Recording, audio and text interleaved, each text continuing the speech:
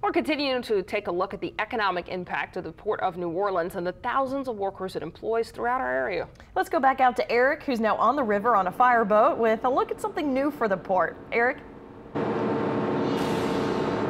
Hi guys, and we are rolling on the river right now. We're heading up to the Napoleon Avenue Wharf because they're getting two big new cranes there.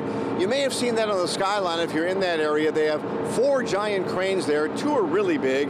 They have a couple of new cranes on order which will increase the cargo load they can bring into the port and send out of the port. It's really a big deal that they're doing this. The cranes are under construction overseas right now. It'll take about a couple of years to get them completed. We talked with the Vice President and Chief Commercial Officer, Bobby Landry, about the new acquisition. They should be here in about 18 months, maybe 24 months, depending on the production schedule. And we're also looking at adding two in addition to that. We can order those on the same contract shortly, so we plan on doing that as well. Now, what does that tell you about the port since you're ordering these? Because these are not cheap cranes. Each of these cranes costs about $13 million each. What it tells us about the port is that our volumes are growing, that the ships are getting bigger, and we need these cranes to stay in business. And when we look at this, these are kind of the workhorses of the port, aren't they? Absolutely. When you look at the volume of business they handle, each one of these boxes we pick up is about 25 tons, so it's moving a lot of cargo at one time. And right now they're unloading onto a ship, correct? Well, yeah, they will be discharging some containers from the ship. This vessel just came in from North Europe. This is a Hapag-Lloyd vessel, came in from North Europe. They'll take some boxes off, but then they'll load some for export. And now you're buying these cranes from China. Will the tariffs affect that at all? Well, if the cranes were arriving today and we had to pay for it, yes, the tariffs would affect it. Fortunately for us, we've just started the process, so we won't be paying for these cranes for a while. So we hope the tariffs are out of the way by the time we have to actually purchase a crane. Because it's a big job building these. It is. It's a long time span to build a job. It takes almost 2 years, and it takes a lot of manpower and a lot of equipment, and then you have to ship them over here. So there's a lot involved in getting these cranes here.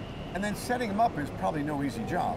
Setting them up will take almost 3 months as well, and we have to take some dock space out of commission and utilize that space to erect the cranes.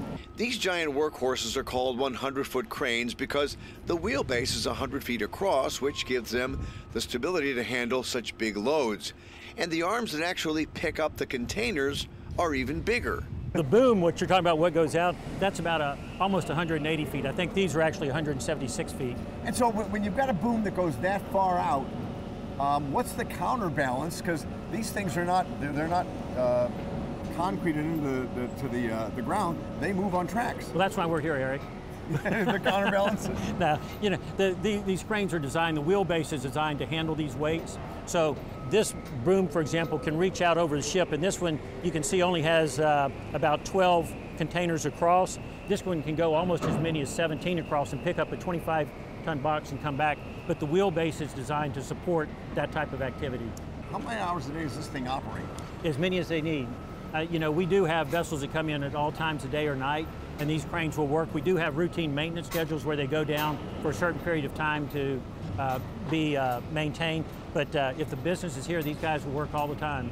And now we're how many feet off the ground? Because this is a white knuckle grab I got on this rail. I think the general comparison is we're about 3 stories, maybe 3.5 stories up in the air. It seems like we're 40 or 50. That's because we're shaking a little bit. Yeah, it is. But this is really cool. And then how much more capacity will this give the port? Well, it's going to do 2 things. One, it's going to allow us to work ships faster, so it allows more ships to come in and be worked. And also it's going to allow us to work the bigger ships. Our whole industry is going toward more of the larger ships that have more containers across, so we've got to have cranes that can reach out and work those. So we anticipate that this will really increase our capacity significantly in terms of just vessel turns. And another thing that'll be increasing capacity is the massive river dredging project they're doing here on the river. We'll have more on that coming up in the next half hour. And just so you know, we are on a moving boat. I'm leaning against this chain here. The boat took a sudden jerk. I almost went overboard. It would have made great television for Sheba, but I think Leslie would have been sad. Eric, you're a mess. Felt sorry for oh you. no, I but would he never used to be wish a that on lifeguard, you. so he would be fine. Hey, the water probably would cool him off. All right, Eric, we'll check back with you in a few. Dave?